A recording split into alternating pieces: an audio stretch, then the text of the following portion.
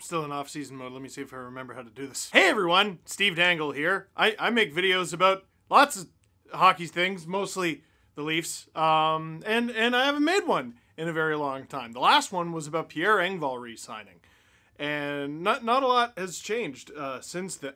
Oh, this? I got a tattoo! Look at that! I got one. There it is. It's my first one. Really hurt. Want to see something else cool? Oh God, it's dusty. This sketch right here of Felix Potvin, the person who made this sketch for me that's been in my room for years, like since I was in my parents' house, that's who did this tattoo. Livia Sang on Instagram. She's amazing. Let me put this, oh God. Oh, this is what happens when I take things off the wall mid-video. Is it? No! Did it? No! Yeah. Is it? Yeah. All right. So here's what happens every year. Every single year. I don't do the summer properly. Like I look forward to it, and then it arrives, and then free agency makes it weird. Because there's like a big free agency day, but it's not over after that, is it? Even though it's looked at as the end, sort of the unofficial end of the hockey season, it keeps going and it trickles. And sometimes there's a big day and you go, wow, there was a big day. And then Johnny Gaudreau signs at the end of the day and it's with Columbus. And you're like, what the hell? And you're like, oh, the Flames are screwed. And then all of a sudden the Flames are very not screwed. And lots has happened. How does this affect the Leafs? We'll discover that. First, football is back. The Blue Jays are gunning for a playoff spot. And the NHL season is right around the corner. All the action starts at Sports Interaction, Canada's sportsbook. Bet before the game, live and play are one of our many prop bets. Doing it right since 1997, Sports Interaction makes it easy to deposit, play, and cash out. Join now and see all sports betting has to offer. Head to sportsinteraction.com/STPN. That's sportsinteraction.com/STPN. As always, remember it's 19 plus and please play responsibly. But what I do every year is once free agency fizzles out, I sort of go, isn't this great that I'm on vacation? And that lasts for about a week. And then my life has no purpose and I don't know what to do with myself. And that lasts for about a month and a half. This year? No, I just sort of enjoyed myself. That was great. And that has left me really energized for this season. Because by not thinking the Leafs into oblivion all summer, I'm actually all fresh for this year. I don't need to shout at you for this part, but I am. I'm excited. And I have a significant thing to tell you, but I'm not going to tell you just yet. I'm going to make you wait for the first episode of the Steve Dangle podcast after the summer break. That is September 6th. Oh my gosh, I can't wait till September 6th. That is next week. It's the first day of school. Oh no. Don't worry, one day you won't have to do it anymore, and trust me, it's great. I'm not saying school's bad. I'm just saying not having to go to school anymore is not bad. So anyway, I asked some questions. They're about the Leafs, so let's answer them. Craig Morgan, any takeaways from your postseason therapy session? You know, there's something about a close 7-game series loss to the Tampa Bay Lightning, and then the Lightning go on to the Stanley Cup final en route to a potential three-peat that ended up falling short. But there's something about that requires so much less therapy than blowing a 3-1 series lead to the Montreal Canadiens.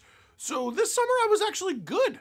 No, like I had time to mourn the Leafs like throughout the rest of the playoffs, and by the time the summer arrived, I was good. So the mental state is, you know, maybe suboptimal like for the normals, but like I'm better than last summer. We'll leave it at that. Wesley says, no, I don't have any questions. Just how were your holidays? Really good. I got this tattoo, and no, it's not meant to be like Austin Matthews or Patrick Laine. It's just people like lions, man. I also I wanted one. And I'm covered in moles, as you might have noticed. And this is one of the only places where there weren't any, so that's why I started there. Probably gonna go like there, and maybe a little here, and then I think I'll be done. And everyone who's ever gotten tattoos is like, oh, you think so, huh? Rented a cottage with my wife and son, and I told you this was gonna be about the Leafs. Stop it! Where's the prospect pyramid, Steven? You didn't put that last part. It's like when my parents are mad. Prospect pyramid is coming soon. I've already started plans for it. Stop it! It's still technically August at the time I'm shooting that. You're gonna see it September 1st. You're in the future. Do they have flying cars in the future? Sorry, that's unreasonable. Is Union Station finished? Even more unreasonable. Why do you keep doing this to yourself? I don't know. I don't know.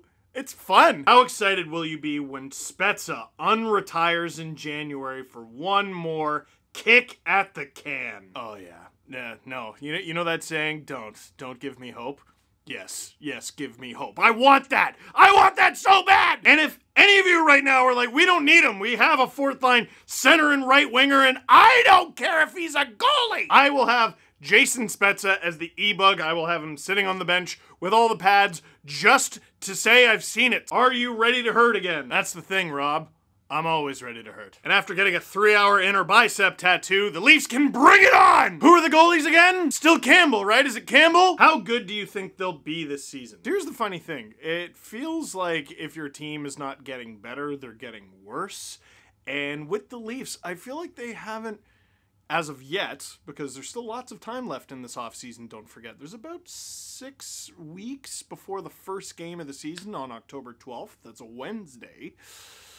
It feels like if you're not getting better, you're getting worse. And the Leafs have, tinkered, basically. Tinkered. Everyone's waiting for, like, a Sandin contract, and we'll get to that. Is Justin Hall going to get traded? And we'll get to that. And Alex Kerfoot going to get traded? And we'll get to that. And a potential Jake Muzzin deal, and we'll get to that. And there are some concerns with the goaltending, and, yeah, the goaltending is looking a little spotty. But last year, the Leafs goaltending was a little spotty, so what I think for the Leafs, because the Atlantic is so good and the Eastern Conference is so good, it's possible they'll struggle a bit. I think they'll struggle at times. But because of how even it is and because of how good the Leafs are and how strong of a regular season team they are, and you can't deny that they're a good regular season team, I think that not only is there a chance they compete for the division, I think there's a chance they compete for the Eastern Conference, and I think there's a chance the Leafs compete for the President's Trophy. I really do. Even with the goaltending and all. That promises them nothing the second the regular season ends, but I think it's possible. Next, SDPN. Just want to have something to listen to from a UK viewer. Well, you're getting two things confused. The SDP is the Steve Dangle podcast. SDPN is just SDPN. It doesn't actually stand for anything, and that's important to note. It's just those 4 letters. You might be like, no, it obviously means, and no, it doesn't. Like, it legally documented does not. I was there when we registered the I'm a CEO in the business, 1 of 3. It doesn't mean that. Anyway, the next SDP will be September 6th. There's a brand new Chris Johnston show that dropped yesterday, I think. It's got Sandin in the title. I just listened to it. It's really good. It was the main... Shut up, I'm making a video. It was the main inspiration for this video. So you can check that out if you're looking for a new SDPN. If you're looking for a new SDP, September 6th. Here we go. Let's get into the meat of it. What do you think is the Leafs' most likely next move, as they still need to sign Sandin and make cap space? This is a great question, but it does seem like one thing, and it's technically 2. The Leafs do need to sign Sandin. That is true. The Leafs do need to free up cap space because according to Cap Friendly, they are 1.493, let's say $1.5 million over the cap. That's also with a roster of 14 forwards, 6 D, and 2 goalies. So they're not carrying any extra D, they're not carrying any extra goalies. They are carrying 2 extra forwards. Could they send 1 or 2 of them down to alleviate the cap concerns for the time being? Yes, they could. But that's not very comfortable, and the Leafs' October is awful. They're going to need to carry extra forwards because they're going on the road. Actually, let's take a moment to talk about that for a second. Because while I do think the Leafs are going to have a good season, I do think there's a chance they stumble out of the gate. And remember, they stumbled out of the gate last season. They weren't very good. They were sort of 500 through 12 games before almost going undefeated in November. I believe they had 14 wins. That's 28 points. You're more than a quarter of the way to a playoff spot at that point. But their October is they start with 3 games in 4 nights. And they begin with a back-to-back with travel. They begin on the road in Montreal. The next night, they host the Washington Capitals. And they end the 3 games in 4 nights on Saturday at home against the Ottawa Senators. Then they host the Arizona Coyotes, get a couple days off, host the Dallas Stars, before going on a 5-game road trip that lasts over a week. The Jets, the Golden Knights, the Sharks, the Kings, the Ducks. And the Kings and Ducks is a back-to-back Saturday-Sunday. That is an awful start to the season. That's a really, really bad October. But anyway, point being, you better have room for extras on your roster at very least before you go on that 5-game road trip, and that 5-game road trip is only a small handful of games into the season. LTIR can help with the cap situation. Someone needs to get hurt first, and you shouldn't be cheering for that. The Leafs should have a cap-compliant team that's not cap-compliant because of injuries. It's just not a great way to be. It's difficult on management, and also it's difficult on the team. Like, who are you looking at on the team and you're like, oh, well, I hope they get hurt so they make cap space. You're not thinking that because you're a good person. More realistically, they got to make a trade. Justin Hall off the roster would be just about perfect, except no, he wouldn't be. Because you're like, okay, Justin Hall makes $2 million. Trade him out for a pick. That frees up $2 million. You get $500,000 in cap space. Wait a sec. You got to sign Rasmus Sandin. So Sandin is a little intertwined with all this. You would think the Leafs' most likely next move would be to move out Alexander Kerfoot at $3.5 million, but I also feel like at $3.5 million, what's the harm in keeping him? He plays the power play, he plays the penalty kill, he plays in the top 6, he can play in the bottom 6, he can play center, he can play wing. And I think the reason he's still on the team is the Leafs have come to the same conclusion. Yes, we could trade this player, but also, what if we didn't? Which brings me to Rasmus Sandin. The Leafs do not have to free up cap space for Rasmus Sandin because the Leafs do not have to sign Rasmus Sandin. And I think this is important. And this is why you should listen to the most recent episode of the Chris Johnston Show on SDPN. Because they talk about the whole saga, and you'll know that restricted free agent Rasmus Sandin and the Leafs are talking contract right now, and as of yet, they haven't come to a contract. No one has offered an offer sheet. That could still happen. I believe we just passed the anniversary of the Kotkaniemi offer sheet, which was a later in the summer offer sheet. Last year, the season ended much later, so it wasn't as late. Sandin's representation, Louis Gross, is the same agent who the Leafs got into a spat with over the William Nylander contract, which you'll remember went all the way to December. So I'll say this. I love Rasmus Sandin.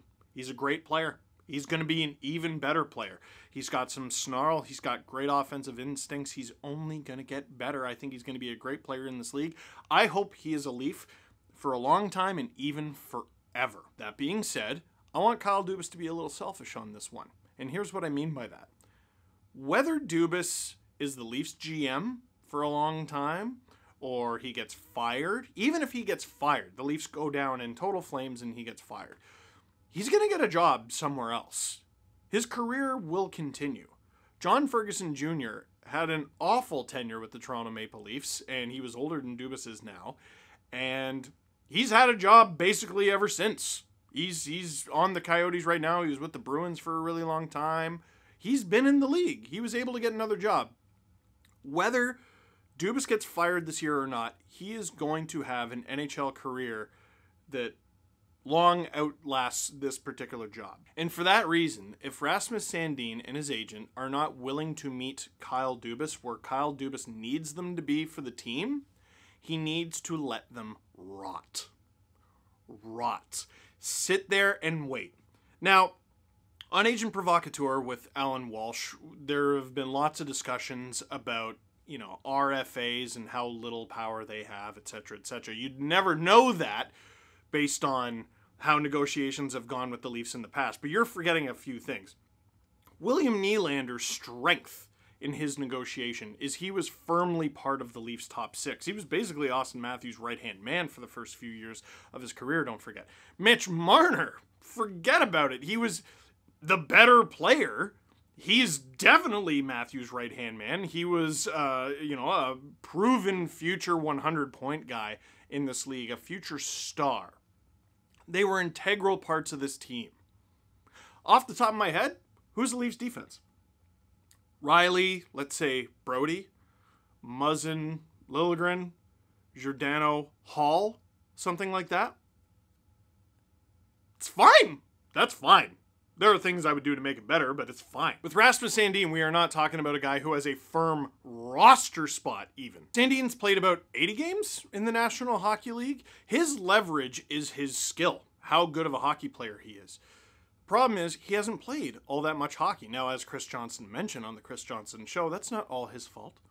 He had some injuries. There was COVID and seasons were shortened. But unless he's traded or offer sheeted, the Leafs can just make him sit. And then you're not playing hockey. And you're not getting better at hockey. And even if you are, you're certainly not showing people you can be better at hockey. Let him sit. Let him sit. Dubas has this reputation for, all right, fine, and just caving in these negotiations. For the longevity of his career, he needs to not do that. And if the December 1st deadline shows up, or maybe they changed it this year, there is a deadline sometime in December where if you don't have a player signed by that date, they cannot play for your team that year. If that date comes, let it go. You're not playing this year. Oops. I don't think it's going to come to that. And if it does, so be it. One thing I think we need to learn, though, with Kyle Dubas is expect the unexpected. We keep thinking it's going to be Kerfoot. We keep thinking it's going to be Hall. I think it's going to be something that we're not seeing. We're just not seeing it yet. And this is usually where I would turn to like Earl Schwartz's Twitter account, but the Hurricanes just answered him because they take everything from us!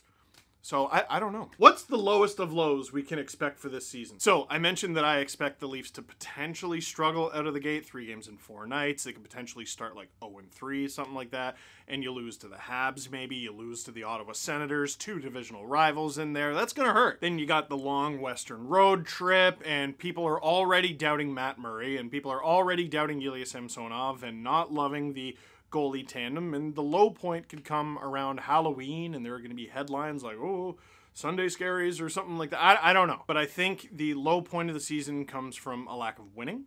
It comes from a lack of stopping pucks, but I think it happens early in the season, and they overcome it. Why is Hall still a Leaf? Because he's not a bad player. He's a decent player. He's a decent player who's good at certain things and bad at certain things. I think he's a decent player in transition, and a bad player in front of his own net. Now you might say that's a bit of a concern for a defenseman, and you would be absolutely correct, but he's a Leaf for a reason, and right-handed defensemen don't grow on trees, and they certainly don't for $2 million. Which, by the way, makes the Liljegren contract so good. When will they start falling from the trees? It's a Leaf joke. Actually, they already have. In some places. It makes me sad. But I don't think that's because of autumn coming around the corner. I think that's because, like, some of the trees I've seen, it's because the leaves burnt because it's been so hot. Patrick Kane, yay or nay? This was another thing talked about on the CJ show. You'll definitely have to listen to this part. But this is a rumor, like Patrick Kane to the Leafs. This is a rumor that I don't know its origins. And by the sounds of it, it's a rumor that doesn't have any origins in reality. So I'm not sure it's even worth talking about. Like, that seems like a summer thing. Here's a star player with a year left on his contract. How does this affect the Leafs? And I think ultimately the answer is it doesn't. Unless he goes to, like, a rival who they have to play in the playoffs or something. I think the Blackhawks are going to trade him. I don't think he's going to end the season with that team, but how the hell are the Leafs going to get him? I don't think that makes any sense. How many nights have you lost thinking about goaltending? Again, I told you I've been doing much better this too. And there, I think that's all I got. Drew, is that good? You're not in the room with me? You're still, right? Yeah, we do live kind of far. Well, I'll start making videos again more frequently. I'll find reasons to make videos if the Leafs don't give us reasons, but I think they're going to. I think we're going to be talking about players a lot more. Sandin, a trade, perhaps. Preseason is coming up. Oh my goodness, preseason is coming up. Training camp is coming up. Ooh, what's going to be the goofy thing that we talk about at a training camp? I bet it's going to be dumb. Something's going to happen. I can't wait to see what it is. So, that is it for this one. Thank you very much for watching. Click like if you like this video. Click subscribe if you really liked it. Tell all your friends once again. SDPN, the brand new Chris Johnston show. If you want to hear about that Kane stuff, you want to hear about that Sandin stuff, he's got all the info there. CJ and Julian McKenzie always do an amazing job. And first SDP back after summer vacation, September 6th. That's this upcoming Tuesday. Oh yeah. Very oh yeah.